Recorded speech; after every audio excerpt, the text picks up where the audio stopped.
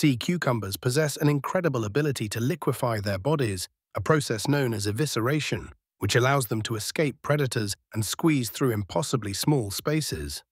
This remarkable transformation occurs because their body wall is composed of a special type of collagen that can change from a solid to a liquid state within seconds.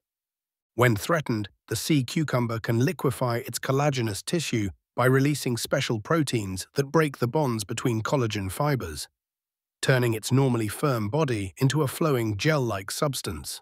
Scientists have discovered that this transformation is controlled by specialized cells called neurosecretory cells that release compounds affecting the viscosity of the connective tissue. After escaping danger, the sea cucumber's body quickly returns to its solid state, with the entire process taking just minutes to complete.